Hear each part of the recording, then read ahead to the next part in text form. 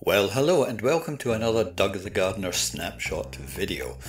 Snapshot because we're just going to look at either one particular plant or species of plant. In this case, we're going to look at a particular Cotoneaster.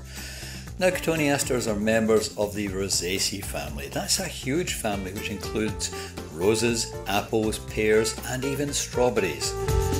Originally from northern temperate regions of Europe, Asia and North Africa.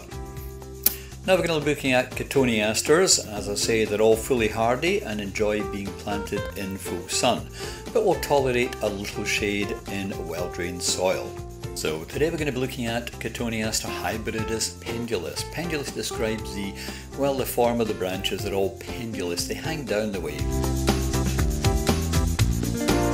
So there are basically three forms of this plant. There's a low-growing shrub, there's what we call a feathered tree, and then we have a topwork tree, and that's the one we have in our garden. That's the one we prefer to grow. We think it's a slightly more interesting umbrella shape. If you grow hybridus pendulus as a shrub, it grows to about 60 centimeters and a spread of about 2 meters. However, in cultivation they're usually grown as trees. This diagram shows you a low-growing shrub. That's where it's not supported in any way whatsoever. The second image shows it as a feathered tree, and a feathered tree is where you've taken a leader and grown it up a stake.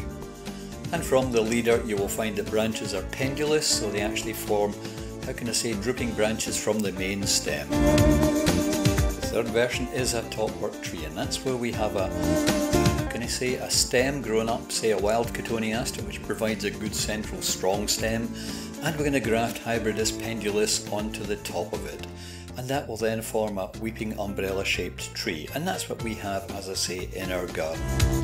No matter how you grow the hybridus pendulus, it can be classed as either evergreen or semi-evergreen. That means if the winter is not too bad, it will remain evergreen, in other words it keeps its foliage, and if the weather is not terribly good, it will shed most of the leaves, if not at times all of the foliage. No matter which of the three versions you buy for your garden, they all have the same features, and that is shiny dark green foliage and clusters of gorgeous white scented flowers which the bees absolutely adore, and these are followed sort of mid to late summer by red berries which eventually ripen at the end of summer.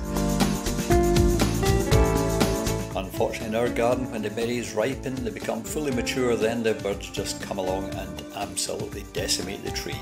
They start off by taking the easy ones at the top of the tree, and as the winter becomes slightly harder they work their way down the stems until eventually they get to the ones at the bottom of the branches where they're almost clinging upside down to get to the berries.